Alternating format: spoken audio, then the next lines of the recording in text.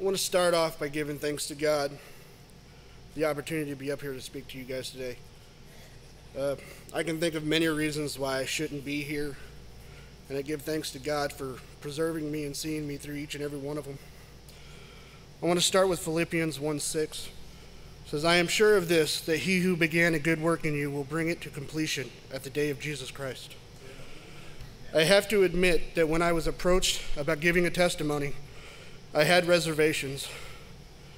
I had never really thought much about how I came to know the Lord. I guess that I had always assumed that testimonies were for people who had these awesome redemption stories about overcoming unimaginable situations. And for me, my life story hasn't been all that special. Unlike many of the brethren here, I wasn't brought up in a Christian environment. Both of my parents were unbelievers and were heavily involved in alcohol and drugs. When I was about 5 or 6 years old, my parents went through some financial hardships. We ended up having to move in with one of my dad's co-workers. During that time, they continued in that lifestyle, and at some point due to adultery, my parents had to separate and my dad moved out. Shortly afterwards, the environment produced both verbal and physical abuse towards me and my brother and sister. My brother and I ended up going to live with our father while our sister stayed behind with our mom. From the age of 7 to about 9, my dad, working long hours in the oil fields, wasn't home a lot. So after school, my brother and I basically had run of the streets with no supervision. There were several times where we got into a lot of trouble. We did a lot of things that even to this day I am ashamed of. And it was around that time that myself and one of my childhood friends had met someone who lived near our neighborhood. He was about 16 or 17 years old, and we later discovered that he was known by the local police as a pedophile. We were befriended by him, and he took advantage of us, and he molested us both. This was a dark secret that I had kept to myself for nearly 15 years. Shortly after, in 1993, my dad, along with my brother and myself, moved out to Vernon, Texas, where our grandparents had lived.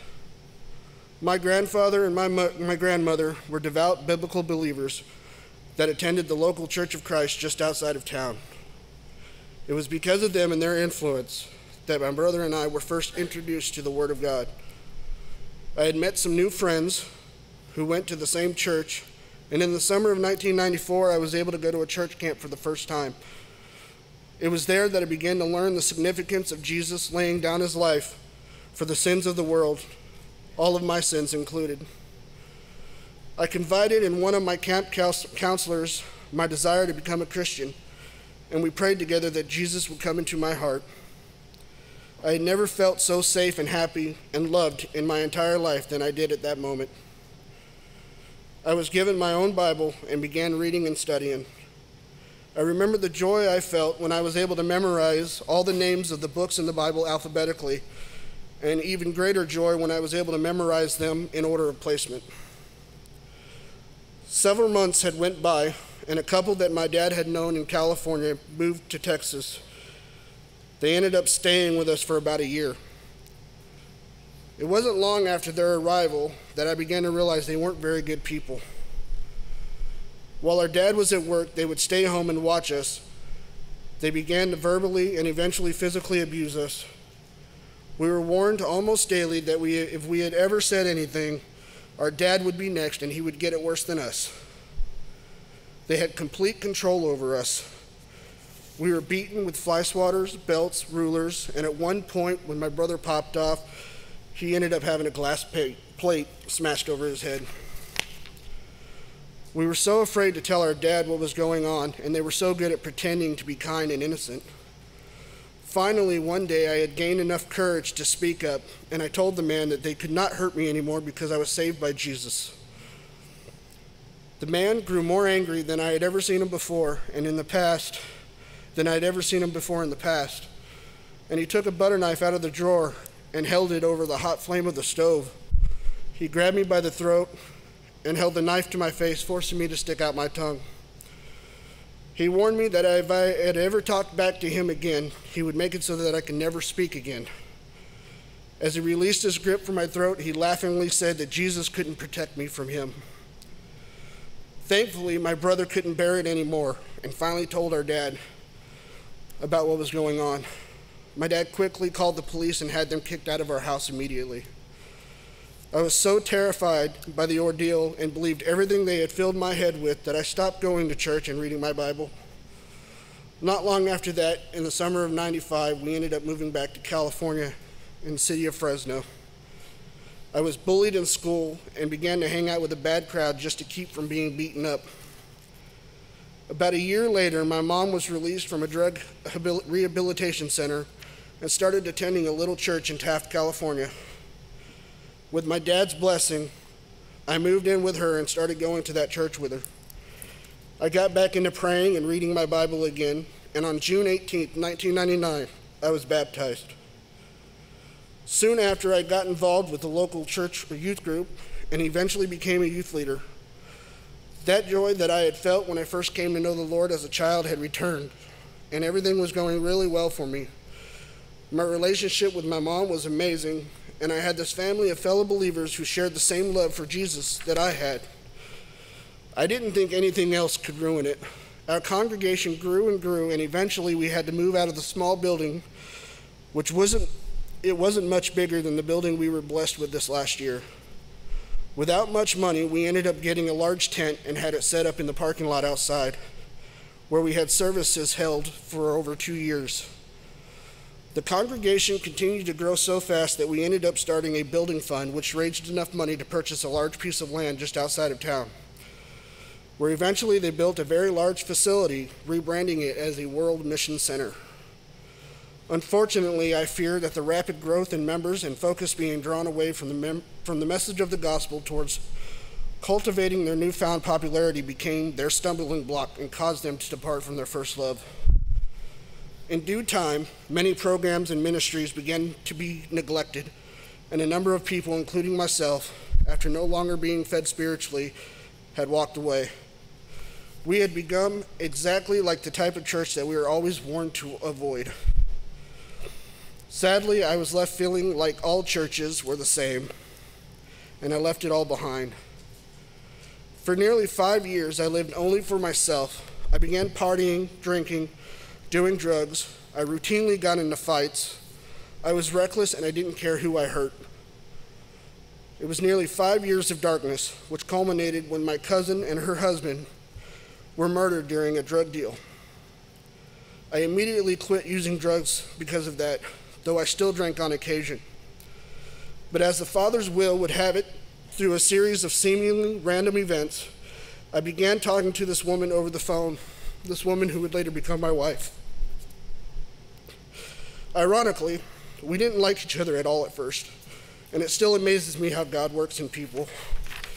Here's this Christian woman who is strong-willed and firm in her faith, and then you've got this backsliding drunkard like me living for myself. And yet as time went on and we continued to talk over the phone, something unexplainable began to change in me. She told me about this group of believers in Joplin, Missouri, and what they believed and taught.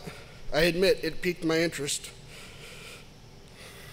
I thought to myself, you mean there's actually a church here in America that is, 1, not associated with any known denomination. 2, they preach and teach directly from Scripture without requiring the aid of any self-help materials. And 3, which I found most interesting, I was surprised to learn that they had the young ones in the same assembly with them, learning together. This was surprising and very strange to me because I have never been exposed to this type of environment before. As I became more and more interested in hearing about what was going on here in Joplin, one thing I've come to admire was her blunt, never beat around the bush character, as she explained to me and backed it up with Scripture that my lifestyle was unacceptable to God. She was absolutely right, and being convicted, I repented. As our conversations continued, my desire to come to Joplin increased, and we began to grow closer to each other. I opened up my heart and poured out my life story to her and told her things about my past that I had never told anyone. What started out as this bitter disdain we had for each other grew into what I can only describe as a genuine love. And in February of 2005, I began making the necessary arrangements to come to Missouri. On the 15th of April, I got off the bus at the local Greyhound station at 2 o'clock in the morning, where I met Sister Becca for the first time.